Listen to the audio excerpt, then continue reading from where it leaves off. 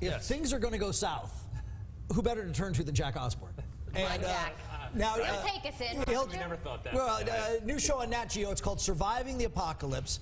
Jack, behind the scenes, making the whole thing happen, and the man who you've brought with us to save us all. Absolutely. This is Aaron, the star of Surviving the Apocalypse, and it's a TV show that I produced.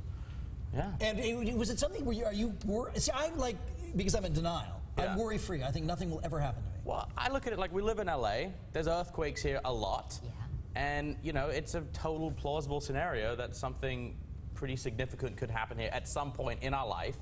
And why not just have the least bit of readiness? All right, so Aaron, here's my problem. I have an earthquake kit, all that stuff, but I sincerely think, even with all these lights, it would all come around me. The world would fall around you. You'd be standing. So I'm one of his many delusions. So I need your help.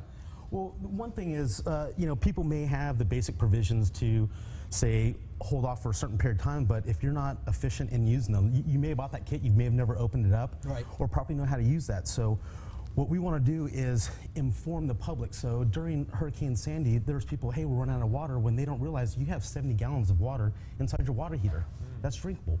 So it's little tips like that that, you know, I want to spread the knowledge on a global level to help people be at a level of preparedness, so if anything does happen, we can restore our communities faster without the government support. What are the basic things that I need right now? I mean, if something like a horrible 9-magnitude quake happened, what should I have to survive that? Well, that's a good question, but the thing is, you can have all the provisions that you need from food, you know, water, candles, but once that stuff runs out, what we bring to the table is, you could take your cell phone, I can teach you how to start a fire with it, build a compass, use a signaling device, how to make improvised candles out of vegetable oils and rolled up toilet paper. How do you know all this, Aaron? Well, basically when I got out of the military, I started going to specialized schools, and I worked overseas as a contractor, and I was fortunate enough to work with a lot of guys in the special operations community. So when I got out, I started bringing everyone together because there was so much misinformation on the internet that my special operations cadre has the ability to relay the information for you to retain it and apply it effectively.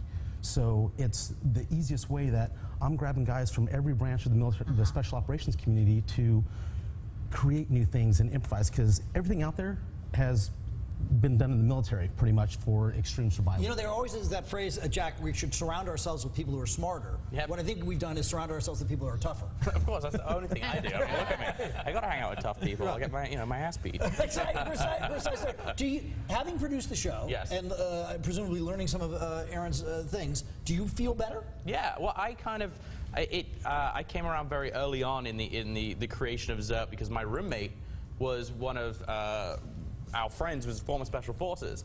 And so when ZERT was starting, I kind of would tag along and come to the training. I'm like, wow, this is a show.